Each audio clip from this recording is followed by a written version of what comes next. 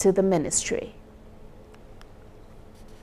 Information and Media Minister Kasanda has called on stakeholders to work with Znbc to develop its dormant land. Speaking after touring the Znbc short-on and twin-palm transmitters, the minister said the institution should not be experiencing challenges even to refurbish some of the dilapidated staff houses because it has the capacity to generate income using its land.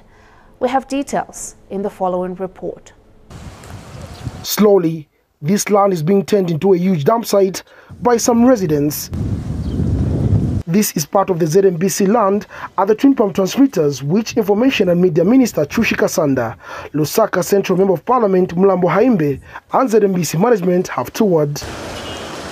Ms. Kasanda wants stakeholders to work with the national broadcaster to add value to the dormant land in a bid to increase income generation for the corporation. And looking at the fact that Znbc has got sufficient pieces of land dotted all over the country, I think it's important that we enter into PPPs, and that way we'll have Zambians come on board to partner with us as Znbc and make sure that we bring development. Lusaka Central MP Mulambo Haimbe says the land at the twin palm transmitters can be used for various business ventures. When we have value-adding services put here, then we can get rid of this once and for all, for the benefit of the community and of course for the benefit of the institution as well, because certainly it's a responsibility for all of us to get rid of this. We can do what we can, but every time we remove this garbage, it's a temporary solution.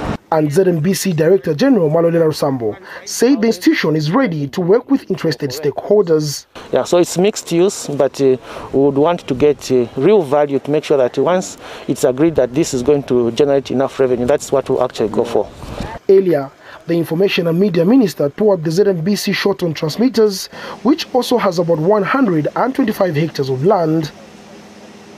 Here, the area MP Sipolazo said Chilanga is full of farming activities and that he will engage those interested to use the land for agricultural purposes. I mean, like we've been told that this piece of land is 125 hectares, and we've clearly seen that it's been underutilized.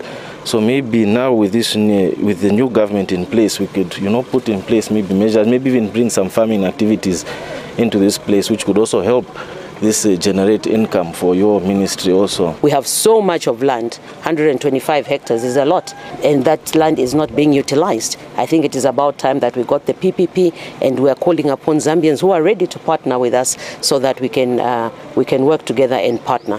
Utilization of this land, which has remained dormant for many years, can help increase income generation for the national broadcaster, hence the need for interested partners to work with the institution. Mark Zilgone, Znbc News, Lusaka. Now, unknown people have encroached on a 93-hectare horticulture farm